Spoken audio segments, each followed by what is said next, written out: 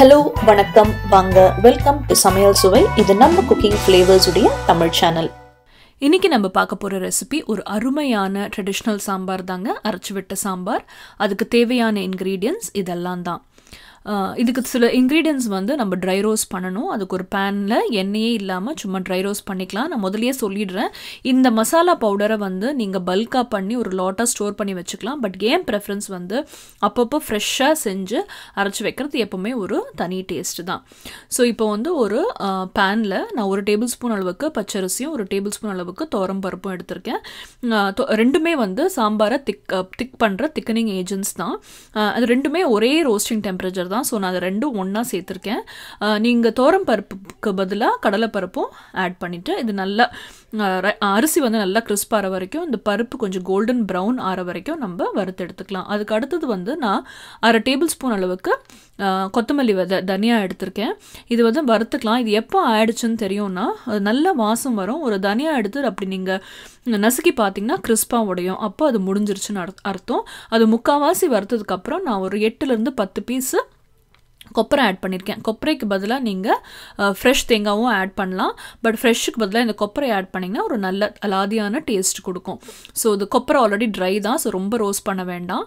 அதுக்கு அடுத்தது வந்து நான் 3 காஞ்ச மிளகா ஆட் பண்ணிகிட்ருக்கேன். இன்றைக்கி நான் காஷ்மீரி காஞ்ச மிளகா ஆட் பண்ணுறேன். நல்ல கலர் கொடுக்கறதுக்கும் காரம் கொஞ்சம் கம்மியாக இருக்கும். நீங்கள் காரம் நல்ல தூக்கலாக வேணும்னா காம்பினேஷன் காரமும் கலரும் வேணும்னா இந்த மிளகாவும் அந்த ரெகுலர் வத்த மிளகாவும் நீங்கள் ஆட் பண்ணிக்கலாம். மிளகா ரோஸ்ட் பண்ணும்போது எப்போவுமே ஒரு சின்ன டிப்பு, ஃப்ளேவர் வந்து லோ இல்லை கொஞ்சம் மீடியமில் வைங்க. ஏன்னா வெளிப்புறம் டக்குன்னு கருப்பாயிடும், உள்ளே வந்து கொஞ்சம் பச்சையாக இருக்கும். ஸோ வந்து மீடியம் ஃப்ளேமை இதை ஃப்ரை பண்ணிக்கோங்க. ஸோ இப்போ இந்த இன்க்ரீடியன்ட்ஸ் எல்லாம் ரோஸ்ட் பண்ணியாச்சு. இது ஒரு தட்டில் போட்டு இது நல்லா ஆற வச்சதுக்கப்புறம் நம்ம மிக்சியில் கொரன்னு ஒரு பவுடர் மாதிரி நம்ம அரைச்சி எடுத்துக்கலாம். இப்போ நம்ம சாம்பார் பண்ண ஆரம்பிக்கலாம். ஒரு கடாயில் வந்து நான் கொஞ்சம் எண்ணெயும் நெய்யும் ஊற்ற போகிறேன். இது வந்து நான் முதலையே தாளிச்சிட்டு நான் பண்ண போகிறேன். இல்லைனா வந்து நீங்கள் ரெகுலராக பண்ணுற மாதிரி சாம்பார் வச்சுட்டு கடைசிலையும் தாளித்து கொட்டலாம். இதை நான் ஒரே பாத்திரத்தில் முடிக்கணுன்றதுக்காக நான் முதலையே தாளிக்கிறேன். ஸோ அந்த ஆப்ஷன் வந்து உங்களது.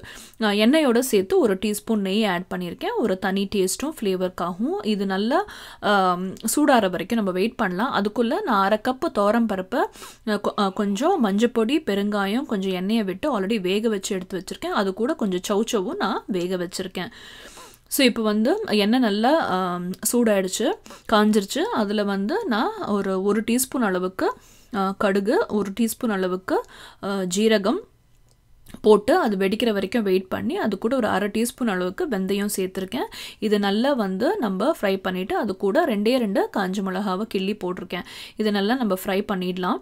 நான் சொன்ன மாதிரி சவுச்சோ போட்டிருக்கேன், நீங்கள் எந்த காய் வேணாலும் ஆட் பண்ணிக்கலாம். இப்போ இந்த அது கூட சேர்த்து நான் கொஞ்சம் வெங்காயம், ஒரு 1/2 வெங்காயம் அளவுக்கு ஆட் பண்ணியிருக்கேன். கொஞ்சம் ரஃபாக சாப் பண்ணி ஆட் பண்ணிகிட்ருக்கேன் நான். இந்த வெங்காயத்தை வந்து நல்லா ஃப்ரை பண்ணிக்கலாம். அந்த பச்சை வாசனை போகிற வரைக்கும் வந்து நம்ம ஃப்ரை பண்ணிக்கலாம். அது கூட வந்து கொஞ்சம் கருவேப்பிலையும் கொத்தமல்லியும் ஆட் பண்ணியிருக்கேன். நான் எப்போவுமே கருவேப்பிலை கொத்தமல்லி ஸ்டார்டிங்லேயே ஆட் பண்ணுவேன், அதை மறந்துட்டு அதனால இப்போ ஆட் பண்ணியிருக்கேன். அது கூட சும்மா ஒரே ஒரு நாட்டு தக்காளி ஆட் பண்ணியிருக்கேன். நான் அதை கையில் வந்து கொஞ்சம் கசக்கின மாதிரி நான் போட்டிருக்கேன். உங்களுக்கு நிறைய தக்காளி பிடிக்கும்னா நீங்கள் போட்டுக்கலாம். பட் இது வந்து சௌச்சோ சாம்பார் இருந்தனால நான் தக்காளியை கொஞ்சம் கம்மியாக வச்சுருக்கேன்.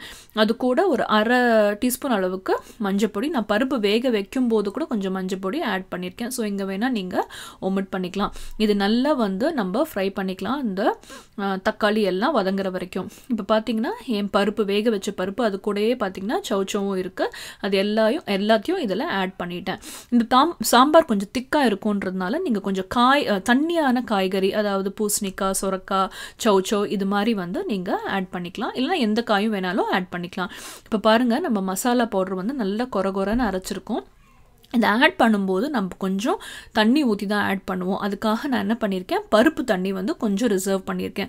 உங்களுக்கு பருப்பு தண்ணியாக கிடைக்கலன்னா வந்து நீங்கள் ரெகுலர் சாதா தண்ணி கூட நீங்கள் ஊற்றிக்கலாம். பார்த்தீங்களா, பருப்பு தண்ணி வந்து நான் ரிசர்வ் பண்ணியிருக்கேன். ஏன்னா இந்த பொடி அப்படியே போட்டிங்கன்னா அது கட்டி தட்டும் சாம்பாரில். அதனால் தண்ணியில் மிக்ஸ் பண்ணி பேஸ்ட் மாதிரி ஊற்றணும். இப்போ வந்து ஒரு 2 நிமிஷம் அந்த பருப்பு கொதிக்கிற வரைக்கும் வெயிட் பண்ணிவிட்டேன். இப்போ வந்து நம்ம புளி தண்ணி ஆட் பண்ண போகிறோம். பருப்பு வந்து ரொம்ப நேரம் வேக வேண்டாம், ஏன்னா பருப்பும் வந்து ஆல்ரெடி குக்டு தான். அதனால் வந்து ரொம்ப நீங்கள் வேக வைக்க தேவையில்லை. இப்போ இந்த புளி வந்து உங்களுக்கு எவ்வளோ புளிப்பு வேணுமோ காரத்துக்கு ஏற்ற மாதிரி கூட நீங்கள் அட்ஜஸ்ட் பண்ணிக்கோங்க. இப்போ இந்த புளி தண்ணி வந்து நம்ம மிக்ஸ் ஆகிற வரைக்கும் ஆட் பண்ணிட்டோம். இப்போ பார்த்தீங்களா அந்த மசாலா பவுடர் இருக்குல்ல, அந்த பருப்பு தண்ணியோடு சேர்த்து ஒரு பேஸ்ட் மாதிரி கொஞ்சம் கரைச்சி இதில் நான் ஊற்ற போகிறேன். ஞாபகம் வச்சுக்கோங்க, அப்படியே பவுடராக சேர்க்காதீங்க, கட்டி தட்டும். இது மாதிரி கொஞ்சம் தண்ணி கரைச்சி ஊற்றிக்கோங்க. இப்போ தேவையான அளவு வந்து நான் உப்பு சேர்த்துருக்கேன். இது வந்து நல்லா மிக்ஸ் பண்ணிக்கலாம். இது வந்து நல்லா கொதிக்கணும். ஏன்னா புளி வந்து பச்சையாக இருக்குது. அந்த மசாலா, புளி, பருப்பு எல்லாம் வந்து சேர்ந்து கம்பைனே நல்லா ஒரு 8, 10, 12 நிமிஷம் வரைக்கும் நல்லா வந்து நம்ம கொதிக்க விடலாம்.